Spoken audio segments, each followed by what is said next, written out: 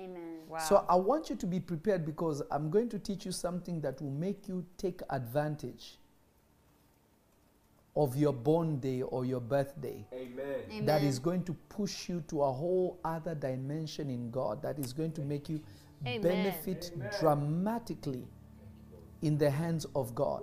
So Amen. I want you to be ready. I want you to be prepared, because God is going to move in a special way. Amen. I want you to share this as many times as you can. I'm going to give you 30 seconds to share. I'm going to give you 30 seconds to share. Amen. Jesus. Now, I want to explain to you something that I believe will bless you, Amen.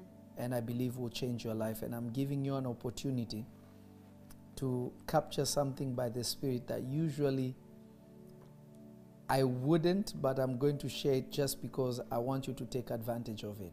Amen. You see, everything spiritual Yes. was designed for you to take advantage of. Amen. Amen. You see, what God gives can never run out, cannot be outspent. It was created to keep giving. Wow. So, when you understand a spiritual mystery, it is in your best interest to take advantage of it. Amen. Hallelujah. Hallelujah. Hallelujah. Now, I want you to understand something. If you're ready, just say, I am ready, and then I will continue. Amen. Amen. Thank you, Jesus. Now, listen to this. Listen to this the best way that you can. You see, no spirit comes into the world without a portal. Teach. No spirit comes into the world without a portal. There is no entry into the natural realm without a portal. Wow. You see, the spirit of man and the flesh of man are two different things. When Amen. God formed Adam out of the dust of the earth, the Bible says God blew into man the breath of life, and man became a living soul. Yes. So your mother who carries your flesh is Wow. not the one who puts the spirit. Wow. Jesus. The mother who carries the flesh is not the one who produces the spirit. That is why in a family, even though everyone may look alike, you can tell this is a brother, this is a sister, this is an auntie, this is an uncle. They may all look alike, but they all behave completely different, because the body is simply a cloth that a spirit is wearing. Yes. Some of you that are watching, you know you and your brothers and sisters are completely different. Yes. You know you and your uncles are different. Yeah. Your mother and her uncles, and your mother and her uncles, or your mother and her sisters. It's just everybody is an individual. Yeah. The only common thing that you share is in the flesh, not in the spirit. Come on. When somebody becomes born again, he becomes joined to other saints by the Spirit of God. Because God is the one who is producing the Spirit. That is why people who walk with God closely, they are much more like in mind than people who are born of the same flesh. You may find that since you received Jesus, you have a better time hanging out with other Christians than hanging out with your own family. So true. Because you have truly found the family in which your spirit came from. Wow. I feel like I'm talking to myself. Jesus. My God. This is too much. I'm feeling. Can we turn on the heater? I feel like. Turn on the heater? Yeah, let's Okay. turn it on. Okay. I want to get loose. I feel the anointing is flowing. Thank you. Watch this. Are you ready? Let's go. Somebody say, watch this. Watch this. Let's push it deep.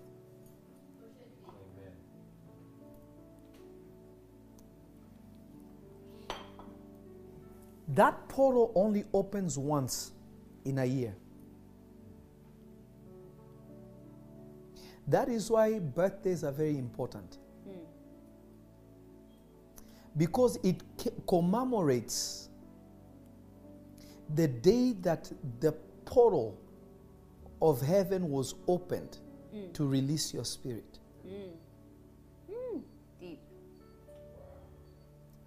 On your birthday, there is a special grace that you receive for every year that you get to that point. It marks something. It's a mark. It's a landmark. Amen. There is a grace that is released to you. Every year. Every year that is supposed to carry you throughout that year into your life as you continue. Amen. That is why every year you progress. Amen. If you are not progressing physically, spiritually, financially, emotionally, physically your body is aging, letting you know that you reached that same place that you were born. You reach that. Every year you get to that point, your body changes. Whoa. Wow. Your spirit should change. Your soul should change. Yes, yes, Wow. yes. Yes. The reason why people feel disappointed is that when you get to that age, when you get to that timeline over and over again, but nothing is changing, Help us. it hurts you. You feel like I have wasted my life. Jesus. How do you know that you have wasted your life? Because there is a line that marks Yeah. Wow. every year that is passing, that change is expected. Yeah. Wow. When a baby is born, there is certain expectation they are a baby. Yes, They yes. turn 1, you expect them to start walking and start moving around. Amen. Why do you expect that? Because every year marks growth. Amen. Yes. And there is a grace that is released for every growth. Amen. The Bible says the boy Jesus grew in wisdom and stature. Meaning every year there is something about your body changes, but Jesus was not just changing physically. He was My changing spiritually God. too. Amen. His wisdom was increasing. His body was changing. Jesus. My goodness. This is why it is wrong when somebody is of age but their understanding is dull.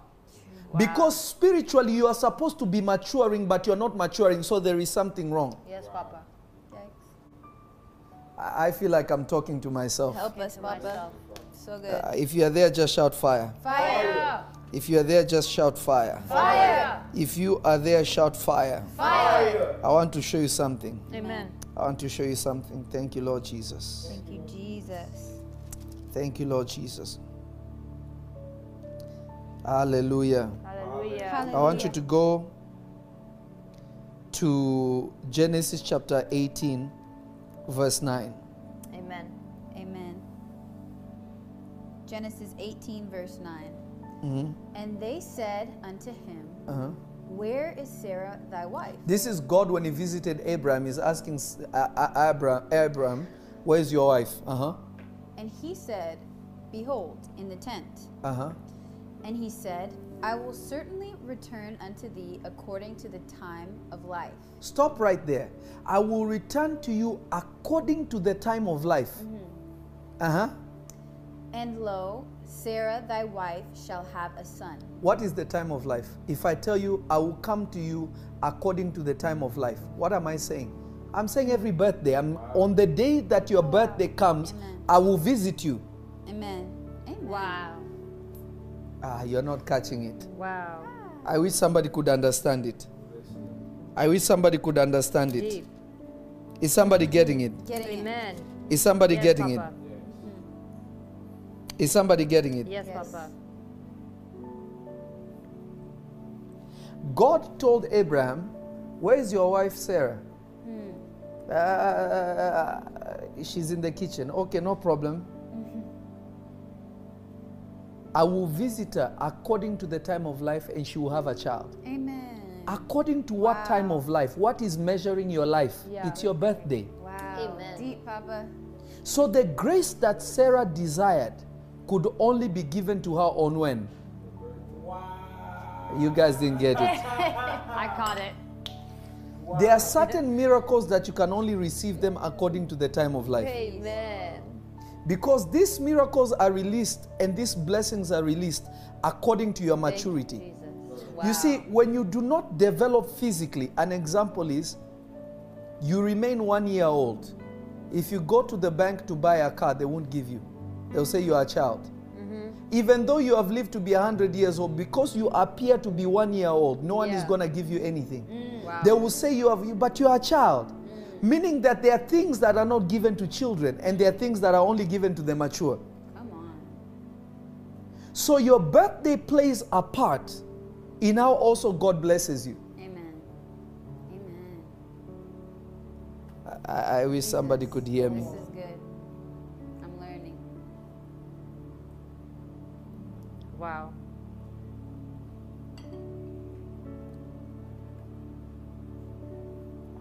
Is somebody listening to me? Yes, Yeah. Papa. Is somebody listening to me? Listening. That day is the most important day. And that portal is only opened in two places. The day you came into the world, whenever you mark your birthday, or the day you left the earth. Wow. Those are the only times that portal opens. Wow. The way you are born, every year you mark that day, and the day you are taken into heaven. Wow.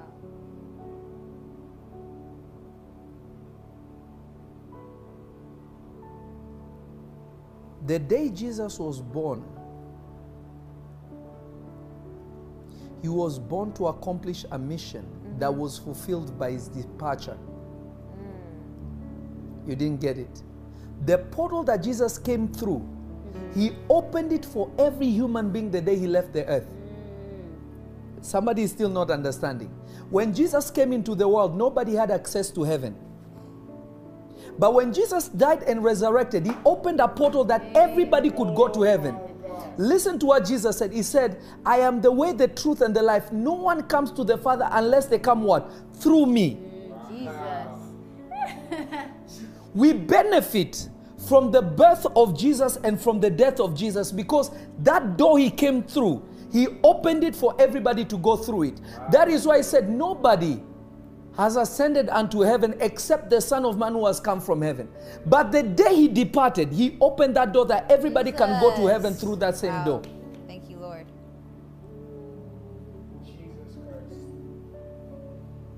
If you read the book of Jeremiah, God tells Jeremiah something very interesting. He says, Jeremiah, before you were born, I knew you, and I ordained you a prophet to the nation. Before you were born, I knew you. Meaning before he sent his spirit on the earth, God already told him, you're going to go and be a prophet. You're going to go and preach to these people. So many of you don't know your destiny because you don't understand the day you were born. Jesus. You don't understand the events that surround the day you were born. Why? Because your birth speaks of where you're going. Amen. Your birth announces what you have come to do. Amen. So anyone who is not acquainted with the day they were born, they don't know their future. My Jesus. God.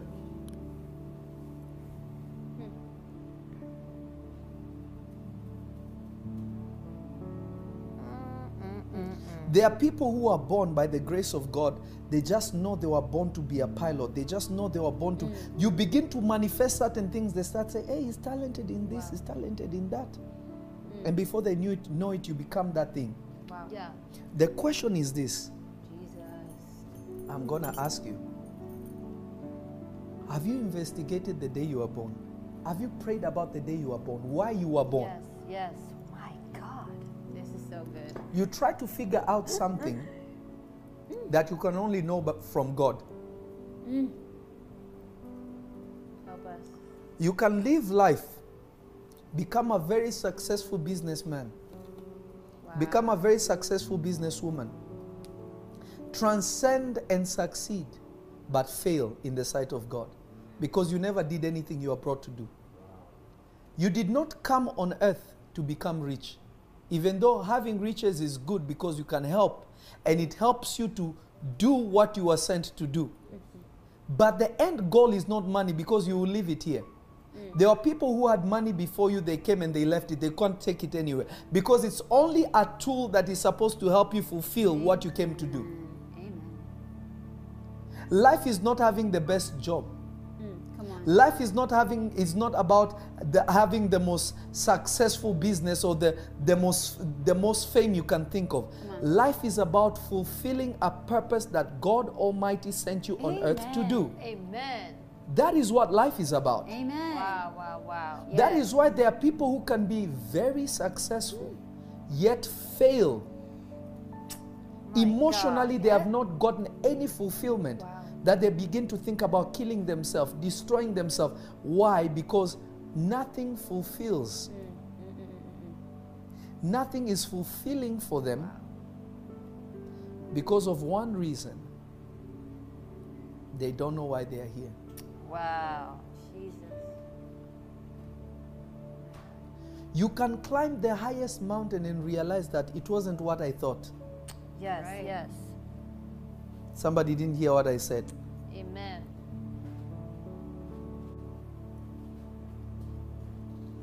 You can climb the highest mountain and realize that it did not fulfill what you thought it would fulfill. Wow, wow, You can buy all the nicest cars, all the nicest clothes, and realize that you're empty. Because life is about understanding what you are sent to do. I wish more people could share this before I go deep. Amen. Amen.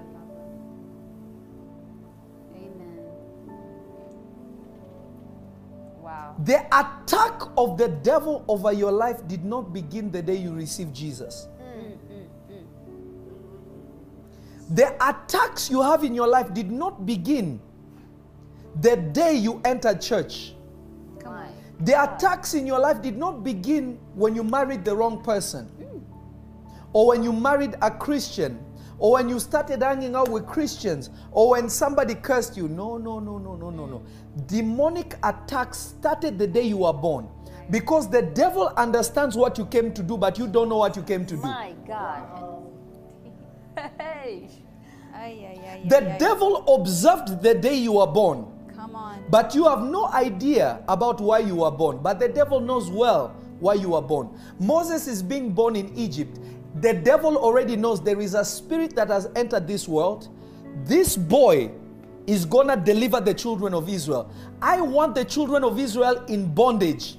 Because if they get delivered, it means a great nation will come out of this. And that great nation will produce the Messiah on earth, that every human being will be saved. So the only way I can stop that event is by stopping a spirit of a man called Moses. If Moses is killed while he's a baby, the whole plan is aborted. Because Moses was the only one designed to do that one thing. Don't you realize why it is very dangerous when the Bible says, if you don't do what you are supposed to do, the blood of people will be on your hands? There are people who cannot get saved. They will never receive Jesus because you never did your work. My God. And there is no one who can save those people because you are the only one designed to reach them. My God. So those people's blood will be on your hands. If God. Moses never became what he was supposed to be, My God. the blood of Israel would have been on his hands. That's heavy. How can the devil know more about your future than you? Oh my God. Come on. Oh, I wish somebody could hear me. listening, Baba. This is deep. The Lord Jesus was born. As he grew, he understood exactly why he was born. He comprehended that his life was to be a sacrifice unto God. John the Baptist was born knowing exactly what he was supposed to do. Samson knew what he came to do. Yes. Joshua knew what he came to do. Yes. Elijah knew what he came to do. Some were told what they came to do. You don't know why you've been born speaking in tongues, rebuking demons, but you don't know why you came on earth. My God. Jesus. Jesus. You see, God can stop the devil from touching your future, but you yourself can destroy your future because you don't know what you're supposed to do. Wow. Do you understand that the devil cannot hinder what God has ordained? The only way the devil can hinder it is by putting a stumbling block before you. Jesus. When you are not in control of your life, he will try to put a stumbling block on the ones who are carrying you. Hey.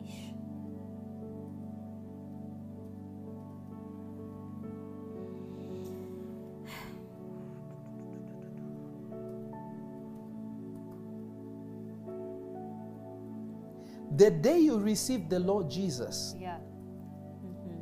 you are given a second chance to fulfill why your spirit came on earth. Jesus. You are us. enforced and empowered to fulfill what you came to do on Help earth. us. There are some of you that you are born again, you still don't know what you're supposed to My do. God, my God, my God. Come on. And the mistake and the error is one simple thing. You never ask God.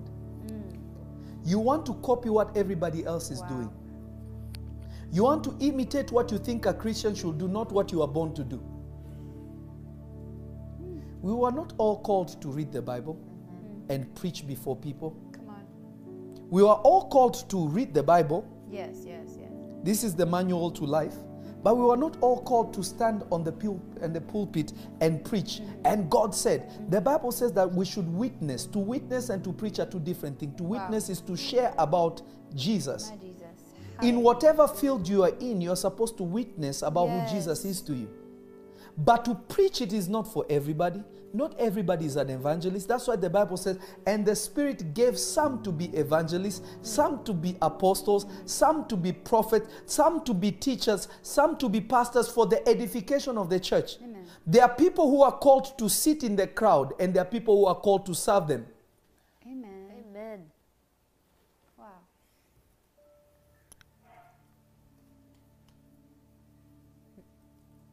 Amen.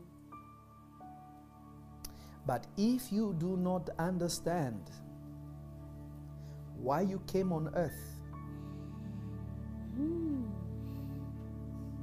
Jesus. you keep going to prayer meeting after prayer meeting. Wow. People keep pouring more oil on you. You have people interceding for you. Rabba, Baya. Nothing is going to happen. They will pray, they will sweat, they will roll on the ground. They will drown you in anointing oil. Nothing will happen. Jesus.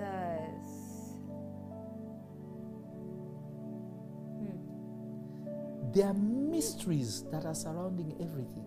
Jesus. Satan understood the purpose of Adam more than Adam knew. He understood the purpose of Eve more than Eve knew. Because they observed.